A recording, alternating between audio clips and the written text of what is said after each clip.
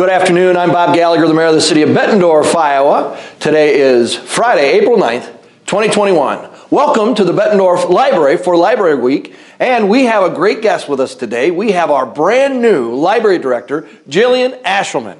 Jillian, welcome to the Mayor's Message. Thank you so much for having me. We're glad you're here. Tell the folks where you came from and what your background's like that you bring here to the city of Bettendorf. Sure. So I originally started as a children's librarian, actually. I was hired by Sue Sharp, who is the former director here at the LeClaire Library.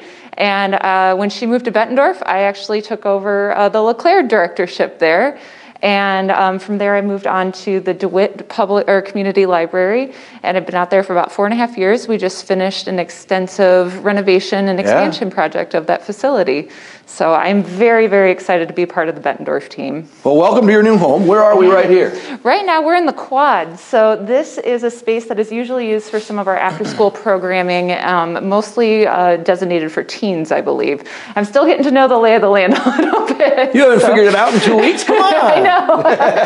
Yeah, the staff keeps referring to rooms, and I was like, can you just explain where that is again? Well, terrific. Yeah. Tell us what you think about the library. You've been here a short time. Yes. And maybe what some of your plans and goals are for the future. I'm just so excited to be a part of this library. I've always seen it as kind of the gold standard for what libraries should be doing. And to be a part of this team is fantastic. The Bettendorf Library staff has just been beyond welcoming and wonderful, helping me get on board.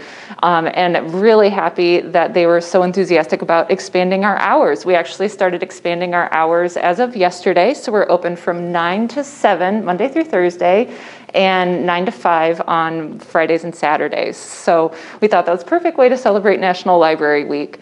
We're hoping, as COVID and vaccine rollout continues, to continue to examine ways that we could start opening up the library a little bit more.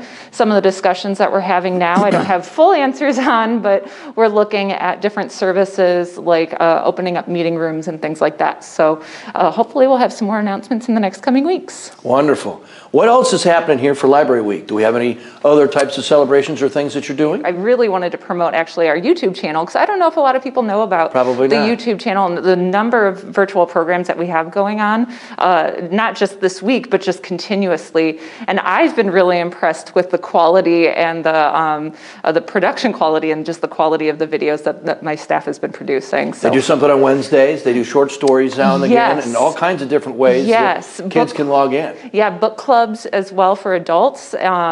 We have we've got what we call grab and go projects, where you can come to the library, grab the project, and follow along online. Really great content, so highly recommend people to check it out. If they like this YouTube channel, maybe check out the libraries as well. Fantastic. Take a look at the YouTube channel link that you've got on your screen at this time. See if you can come by and pick up some to-go projects, or just come enjoy the library now with their expanded hours just in time for Library Week. So thank you very much for joining us, and until we meet again, please stay 6 feet apart and symptom-free.